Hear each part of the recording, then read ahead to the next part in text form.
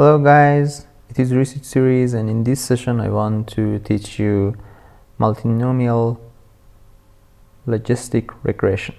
And what is multinomial logistic regression?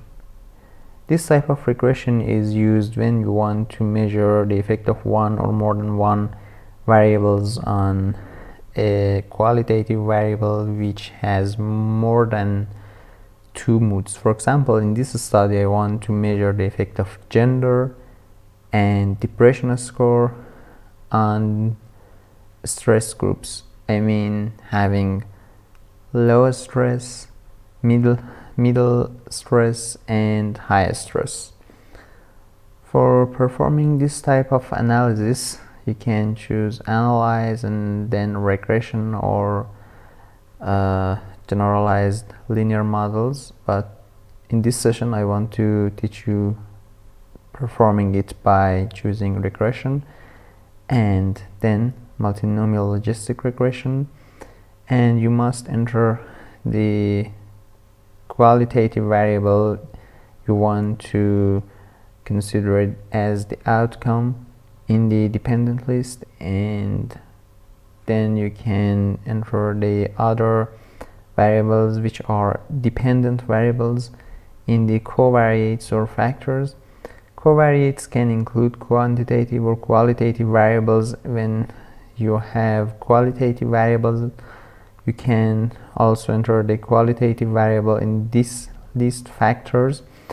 By entering the qualitative variable in the factors you are also measuring the effects of different subgroups. I mean that you are directly comparing the different subgroups of the qualitative variable and the outcome.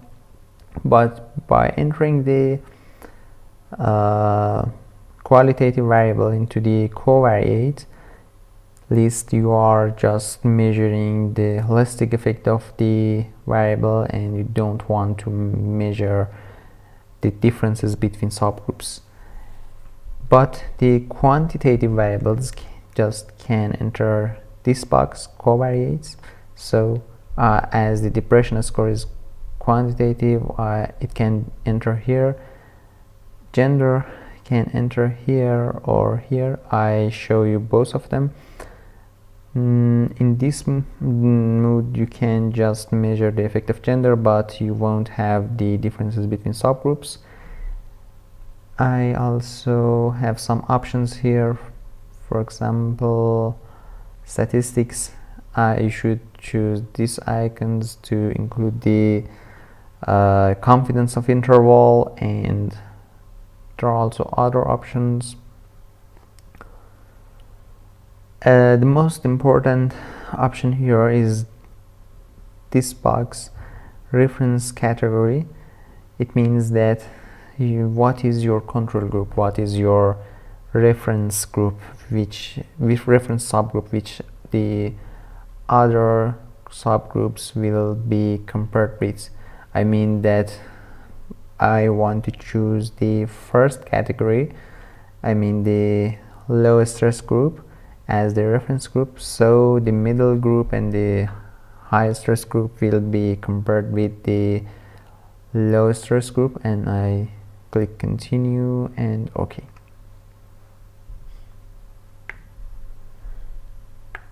As you can see here, for the middle stress group you can say that compared with the low stress group there is no significant difference in gender and depression.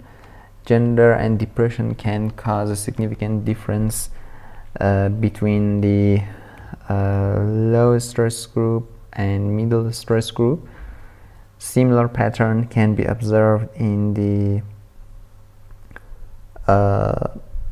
high stress group, and depression score and gender can not similarly cause a significant difference between the low stress group and high stress group.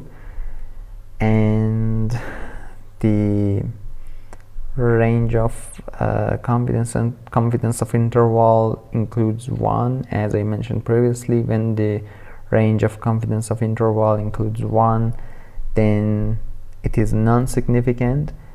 This number here, exponential b, is your odds ratio, which you need to report it in your article. I can also do the analysis by entering the gender into the factor list, and I click OK. So the type of table has changed, and you have two subgroups for gender,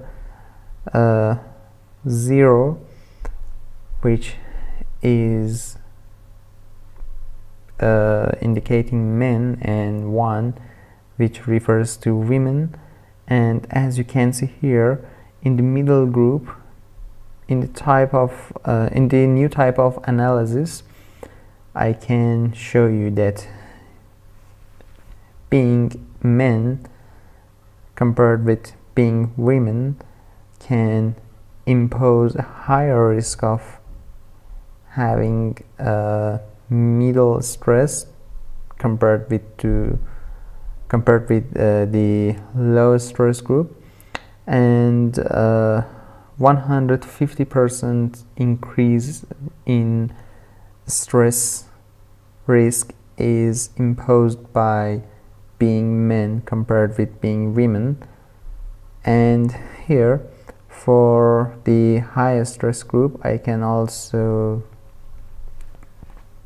conclude that being men compared with being women can impose more risk of having high level of stress. This number here, 3.3, shows that being men imposes 230% more risk of having high level of stress. And the range of confidence of interval does not include 1. If you enjoyed this video, please don't forget to like, subscribe and comment. See you soon.